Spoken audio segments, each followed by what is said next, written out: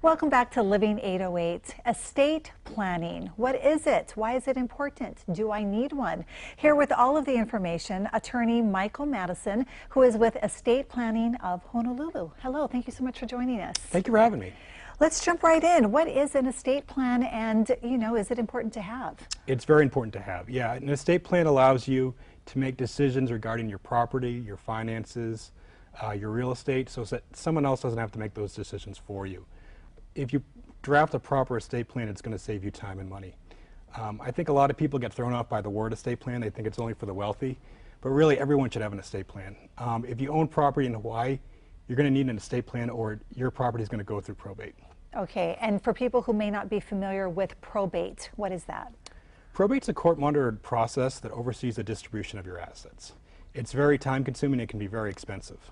Okay, so basically if you own property in Hawaii, or if everything that you've accumulated in your life, right, and you want to pass it down to your children or to an institution, you would state all of your wishes in your estate plan.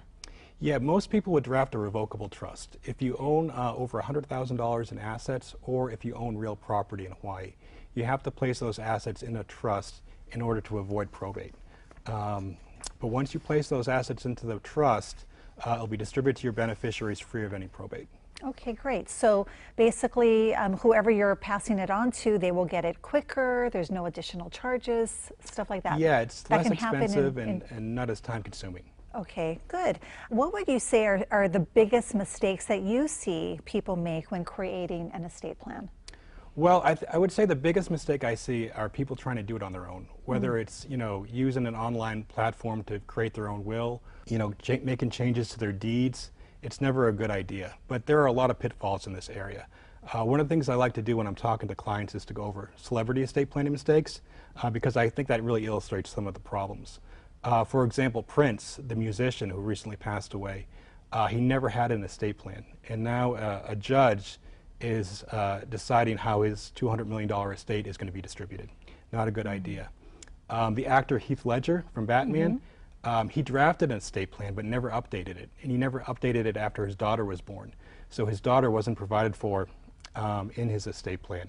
It's really important to always update these plans. That is so interesting, because you would think that once you have a child, they would automatically, it would be assumed that that would be taken care of, but not necessarily, I guess. Yeah, you really want to update your plan. I think in his plan, everything went to his parents, and they did the right thing. They gave everything to his daughter, but under the document, that wasn't the case. And people don't always do the right thing. I mean, that's something that unfortunately happens. Someone passes away, money is involved. Sometimes things can get really ugly. They can. Yeah. They can. So it's important to have all of those things in writing. Okay, thank you. What makes estate planning of Honolulu different, would you say?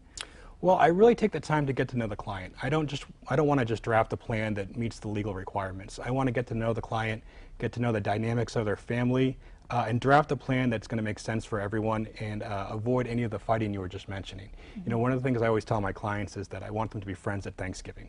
I want the plan to give everyone peace of mind, reduce stress, and put the family in a good place. Yeah. One thing too is, because we've done similar stories where sometimes parents, sometimes, our grandparents or whatever, they don't have an estate plan because they don't want to talk about when they pass, right? They don't want to, but they don't realize, I mean, you're doing your children a favor by getting this done, right? Yeah, I've had so many people in my office, and they look at me and they say, why didn't Dad take care of this? It puts them in a really, really rough place. And I understand it's not a fun thing to talk about, but what I find is once we've finished the plan, the client can just put it on the shelf, forget about it, and not have that moment in the middle of the night when they wake up and realize they're not providing for their family. Yeah, it's a tough conversation to have, and even for children to bring up to their parents, because it's almost like, it's like hurrying up, will you go so I can get your stuff, but that's not what this is about at all. No, it's about having a power of attorney. It's about having a health care directive.